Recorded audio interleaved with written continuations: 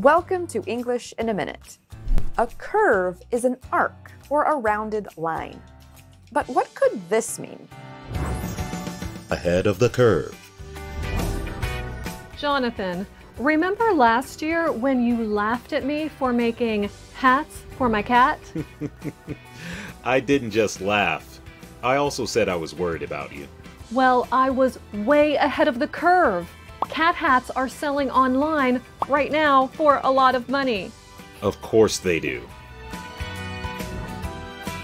If you are ahead of the curve, you are one of the first to do or think of something. Later, others catch up to you.